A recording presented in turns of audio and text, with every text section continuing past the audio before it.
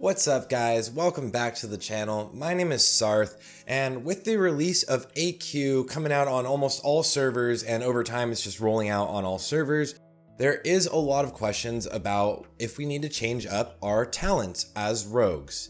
So to min-max as best we can, we do want to utilize the best talents possible for moving into the raid. So today I'm going to break down not only the talents and how things change with us getting into AQ, but also just kind of a lot of different talent trees for rogues. So I want to break down pretty much every talent tree and why you kind of choose some of the things you do over others. As always, if you like the video, make sure to hit the like and subscribe button. It helps out a ton, and let's dive right into it.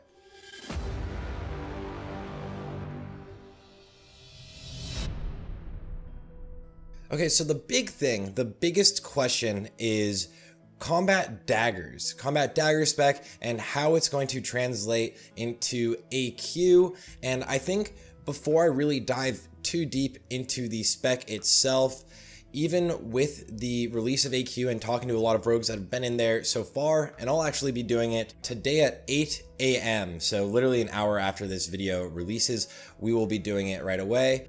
But the question is, how is combat daggers actually performing in AQ? And really, it's kind of what we foresaw. I did make a video about daggers versus swords, and I did talk a lot about it with AQ, but the biggest issue or struggle you're seeing as a combat dagger spec is going to be positioning. There's a lot of times where you're struggling to position correctly, to get backstabs off on global, to get cleave off with blade flurry. So positioning can be a lot harder as combat daggers in this next raid, as well as in Naxx, unless your guild is extremely clean and the tanks are extremely well coordinated and everything's tanked on top of each other. Like Progress's run, one of their combat dagger rogues actually did exactly pretty much as much damage as their best sword rogue and more than most of the other rogues. So you can do really well with this before you even get the new weapons.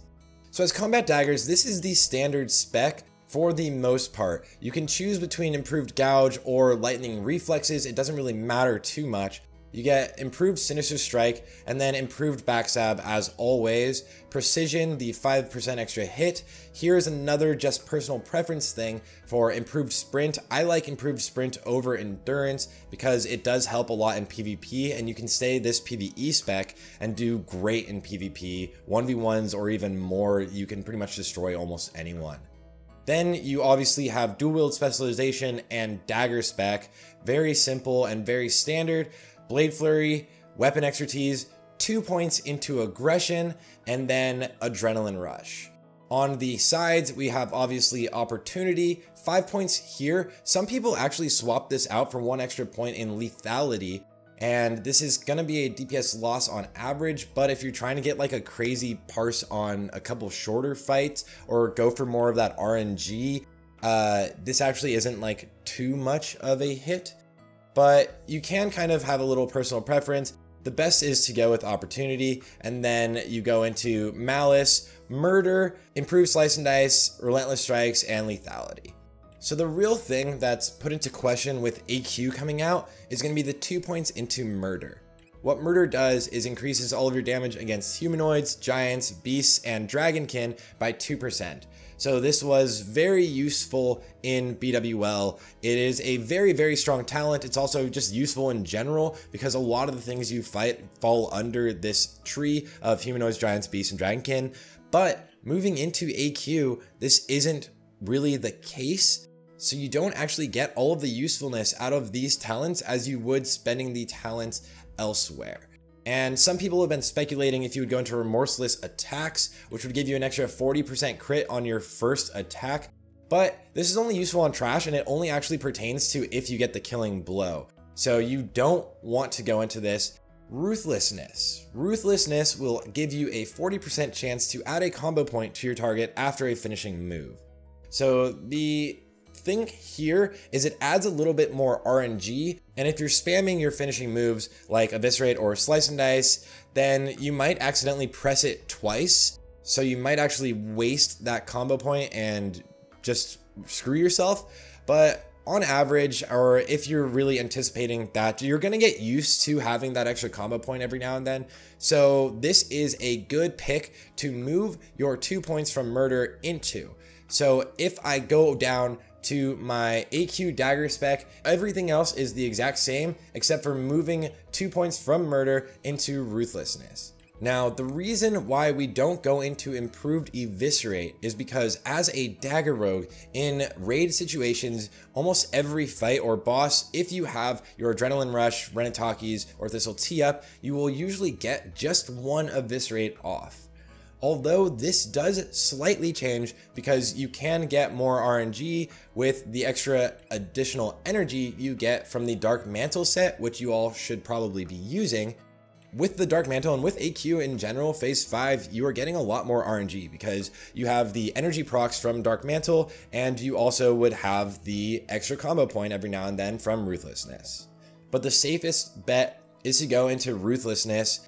And that's it, guys. Honestly, that's pretty much like the gist of this video, like the biggest topic I wanted to talk about. But I do want to break down all of the other actual specs for rogues. So if you want to see all of the other specs that I have, just stick around for a second. But the next one is obviously the combat sword spec, which I've talked about multiple times in other videos.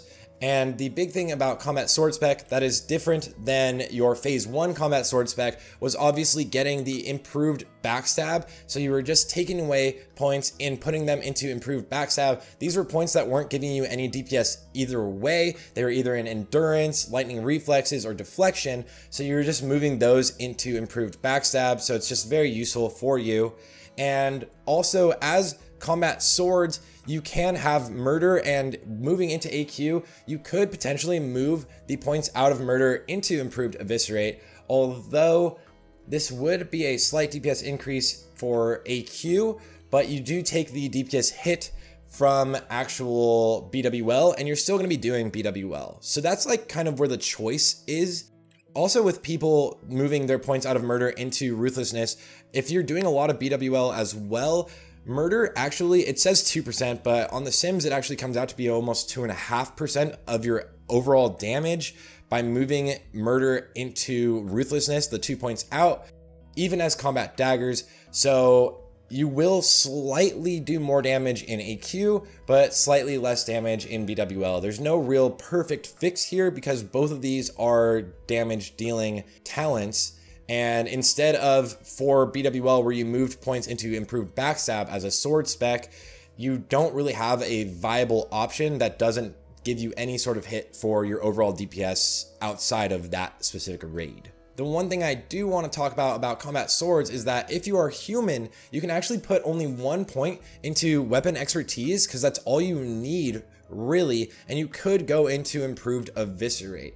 So you could even get all 3 points into improved eviscerate if you move out of murder and move it into improved eviscerate. So that's kind of up to you guys, depending on what your focus is. Is it more of AQ or is it more of overall damage with BWL? And if your raid is still doing MC because you need more Thunder Furies and stuff like that. Outside of raid specs, I am going to quickly talk about some of these specs I use as well. So we'll go into PvP specs in a second. First is going to be the spec I use to farm during my Scarab Lord quest. So it's just a standard farm spec, and it is a riposte farm spec. You actually will notice a lot of damage you get from riposte, and it's very useful. I do not have a main hand sword, so I use fist weapons with Claw of the Black Drake. So if you are going any of the other specs like fist wep or maces, you just take actually 5 points out of sword specialization and put them into that specialization. An interesting thing though, for mace specialization, you actually get an increase to your mace skill here. So again, you could take things out of weapon expertise, but for my farming spec that I was out in Silithus farming, you do want riposte. Riposte is incredible for farming specs. The big hit you take is not getting improved sprint, so you do feel a little gimped in PvP situations, but you do get riposte here, and it is really, really powerful when you're farming. And then as you go into the assassination tree, These actual 2 points are something you could kind of mix around. Are you going to eviscerate more? Are you going to use ruthlessness more, or murder? It's kind of a personal preference. I went with remorseless attacks because as you kill something, you just instantly move on if you have a healer and start attacking the next mob, and having an extra 40% crit on that first attack is pretty useful. And that's the spec I used for farming the Scarab Lord grind, and you guys will now see me on stream running around on that Scarab Lord mount or the Karaji battle tank, so I'm super stoked for that. And then I'm actually going to show you guys really fast my favorite PvP spec, as well as the Hemo PvP spec, the standard Hemo PvP spec. So my favorite PvP spec is Imp Sprint PvP. It's a dagger spec. And the benefits you get here from Imp Sprint is really to get out of any CC, and you also get prep. So prep is pretty incredible. Honestly, having 2 of every cooldown is insane. So here I go 5 points into opportunity, 2 into elusiveness, 4 into camouflage. I guess you could kind of switch elusiveness with 1 more into camouflage. Your actual stealth effectiveness, having 1 out of it isn't really that big of a deal. Initiative, improved ambush, because ambushing is so much fun when you're this spec, and it's incredible against mages and 1v1s. Improved sap is one of the best things you could ever have in PvP. And then preparation and dirty deeds. Then I move in with improved backstab, obviously improved gouge because the CC is super useful. Precision, you don't need that much hit as PvP spec, and improved sprint. And then I move in with malice, ruthlessness, murder, lethality, and relentless strikes. So that is my improved sprint spec for PvP daggers. And then the Hemo spec just right here is pretty simple. I'm gonna have all of these specs in the description, so I'm not even really gonna talk about it much, but you get cold blood, Hemo, and prep. So that is it, guys. Those are the specs I use as a rogue in general, moving into AQ, and the reasoning behind some of these swaps you're gonna use in your spec moving into AQ, and how to optimize. It'll be interesting to see how the actual improved eviscerate possibly does come out if you are using the full tier 2.5 set, so the 5-piece from the Death Dealers set from the raid, but you still probably are going to be using your Dark Mantle, so it just depends on what you're going to use, and then you can decide between improved eviscerate and ruthlessness. So there you have it, guys. Thank you guys all for tuning in. I hope I helped you with some of your specs and talents moving forward as Phase 5 has just dropped and with this release. I will be tracking a lot of things with improved eviscerate versus ruthlessness, so if you want to keep an update there, make sure to follow me on Twitch. I'll be doing even tests live, so yeah, again, follow me on Twitch, twitch.tv/Sarth. My streaming schedule is going to be changing soon, so I'll let you guys know. Hopefully I'll be streaming every day very shortly. And as well, feel free to join the Discord. If you have any questions, you can hit me up and leave a comment of any of the guides or videos you want me to do. Thank you guys for tuning in. Again, if you liked it, please like and subscribe, and I will catch you all on the next one.